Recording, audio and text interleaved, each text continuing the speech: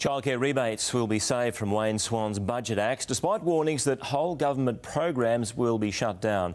The Prime Minister all but ruled out targeting working parents.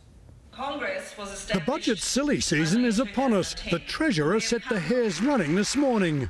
Welfare for people who don't need it is dispensable. On radio, he appeared to leave open the prospect of means testing the childcare rebate, enough for Tony Abbott to pounce. He is now looking at cuts, including more means tests, including a means test on childcare. I'm not playing your rule-in, rule-out games. But scaring families isn't on the agenda. Taking back the rebate her government boosted won't happen. We obviously think it's a very high priority, otherwise we wouldn't be investing more money than the nation has at any other time in our nation's history. It won't make the Treasurer's job any easier.